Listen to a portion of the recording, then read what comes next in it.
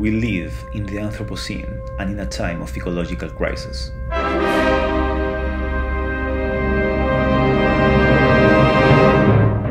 We need to overcome anthropocentrism and create new ways of thinking and new conceptualizations about the biosphere in which human and non-human life, inert objects, and technological devices are entangled.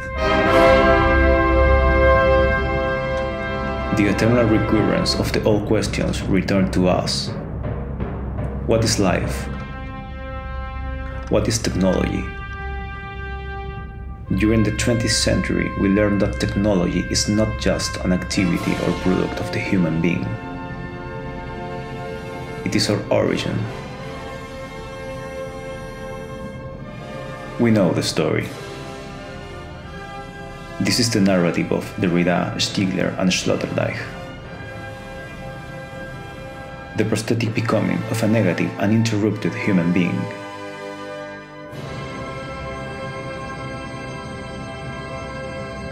This is the story of anthropotechnics and anthropogenesis in the hominization process. But stop. Another story is possible.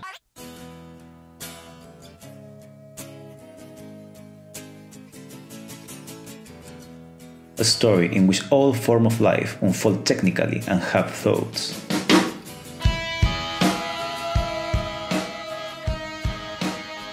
Moore's Capitalocene, Haraway's Thulucene, Lovelock's Novacene, or Stigler's Neganthropocene are ways to face the Anthropocene and telling another story about living things and technology.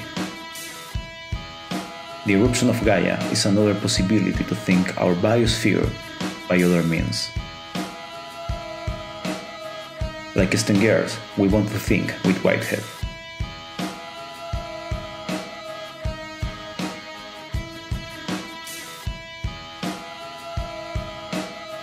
But, for us, life is not just a slow affair. Life is the name for originality and not for tradition. Deceleration is not the only way to fight against the Anthropocene and anthropocentrism. But neither is a dark ecology or the pure acceleration of transhumanism. Here is the hidden dichotomy that crosses the current ecological thought. On the one hand, the vitalist immanentism that prescribes deceleration and lock it down in the air. On the other, a spectral transcendentalism that blindly trusts in the acceleration of technology. Therefore, we need an alternative. Because these two movements are inherent in life. These movements are two metastable operations that always return in their becoming. The eternal recurrence of this life movement is what analyzes Untimely Ecology.